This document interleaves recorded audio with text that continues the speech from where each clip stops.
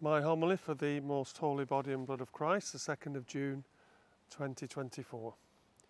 Our first reading today gives us the background to why we speak of blood at Mass. Ancient peoples regarded blood as something special, the life force of the living. Hence, still today, Jews and Muslims kill animals in a certain way.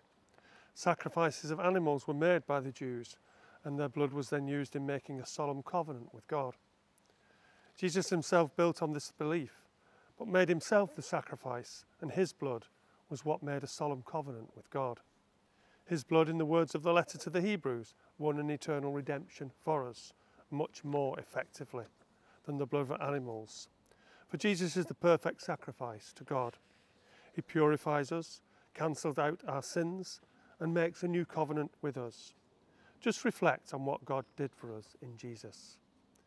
Through him, we are purified, healed, restored, forgiven. What more could we ask? The most memorable teaching usually builds on what went before, and so Jesus built on his Jewish faith and culture. Our Gospel speaks of the Passover, when the Jews sacrificed the lamb and spread its blood on their doorposts, thus saving them from death and then freeing them from slavery in Egypt.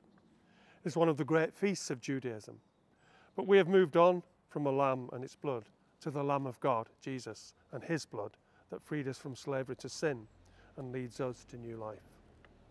We don't need to sacrifice animals anymore. The one necessary and effective sacrifice has been made, that of Jesus, the Son of God.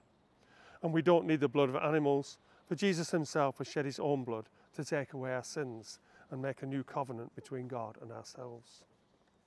At the Last Supper, the first Mass, Jesus gave us a memorial of what he has done for us. Using simple bread and wine, everyday things available in every country, he gave us his body and blood. Through the actions of the priest at Mass, he still changes bread and wine into his body and blood.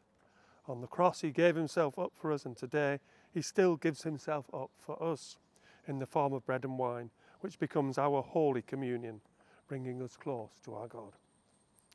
In Medjugorje recently, I was very struck by the great reverence with which many people receive the Eucharist. Perhaps we take it for granted. The key words before we receive are, "Lord, I'm not worthy that you should enter under my roof, but only say the word and I shall be healed." The Eucharist, Holy Communion, is always a gift, never a rite. And it is not about us, but about Jesus, our Lord and Saviour, on whose healing power we depend.